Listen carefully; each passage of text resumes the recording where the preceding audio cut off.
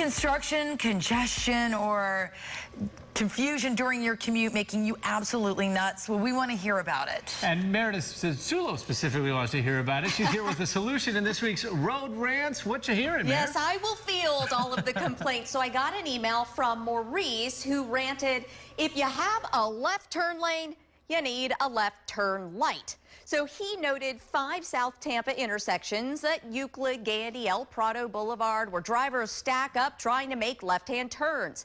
So I took his concerns to the city of Tampa, and here's what I found out.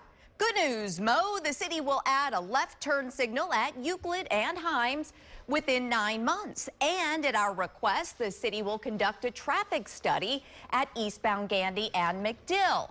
The city's already studied the intersection of Gandy and Himes and does not think a signal is needed there. 2 of the intersections Maurice mentioned are overseen by FDOT, and that agency plans to upgrade the signal at El Prado and Dale Mabry, but FDOT doesn't think a signal is needed at Euclid and Dale Mabry.